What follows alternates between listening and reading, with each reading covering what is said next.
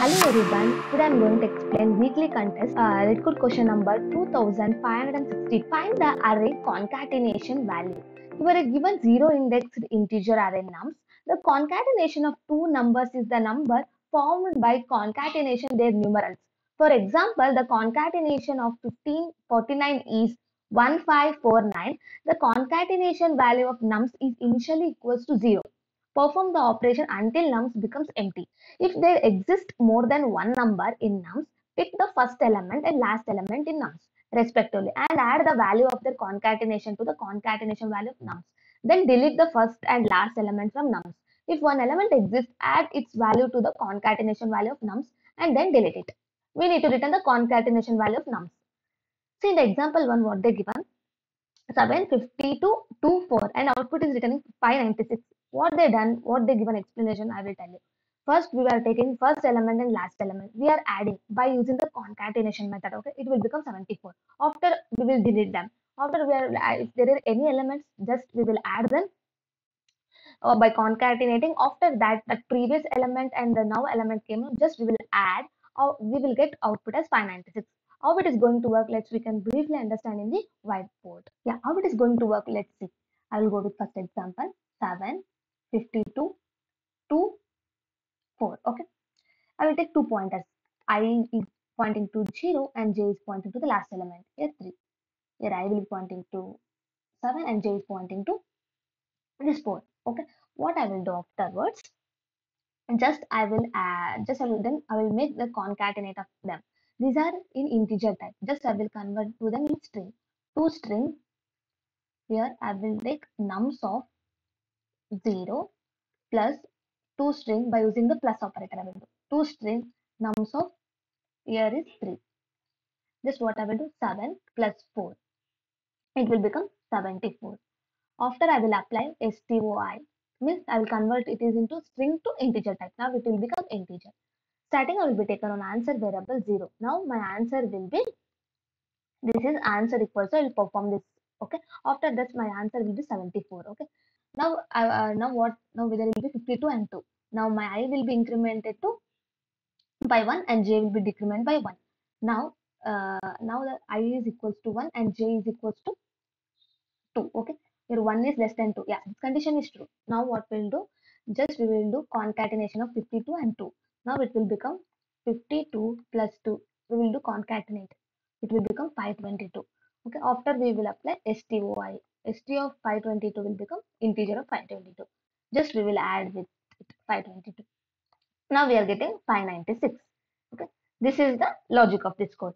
We can proper understand in the coding section. Okay.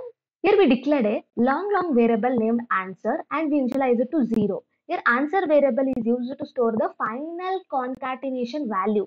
Here we declared a variables I and j, where I is pointing to the 0th element and j will be pointing to the last element. Okay. Within the while loop, we will calculate the value of nums of I and nums of j by converting them to a string by using a toString. We are concatenating the string by using the plus operator. We are converting the concatenated string to an integer by using a stoi function, and we are adding it to the answer variable. We are incrementing our I and we are decrementing by j by 1. After completing of iteration of all the elements, finally what we'll do, if we check if the num size is even or odd. If it is a odd means we will perform this task. If it is a even means we will ignore and we will finally be returning answer. We can dry run the code now. See here, I'll go with this example here 7, 52, 2, 4. Okay, here I will be pointing to 0 and j will be pointing to the last element. Okay, now see 0 is less than 3. Yeah, this condition is true. So now our answer will be starting 0 plus we are applying stoi. Before that we need to apply toString. ToString of nums of I is, it will become 7 and nums of j will become 4 here. Okay, it will become 74 by applying concatenation. We will apply now stoi of 74. We will converting it to the integer. Okay, now answer will be, now it will convert string to integer means now our answer will be 74. Okay, Now what will happen? I will be increment by 1, j will be decrement by 1. Now I will be pointing to the 52 and j will be pointing to the 2. Okay. See, now our answer will be, this answer has been 74. It will be stored as answer variable.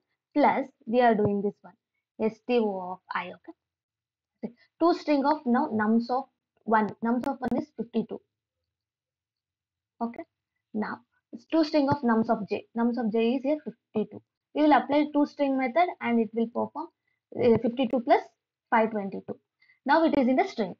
Okay. We will convert string to integer type. Now it will become integer 522. We will add 522. Now our answer value will be 596. Okay. After that, now our condition will become false because all elements are traversed. So we will come out of this while loop. Now we will check the condition. Here nums of size. Here it is a even element.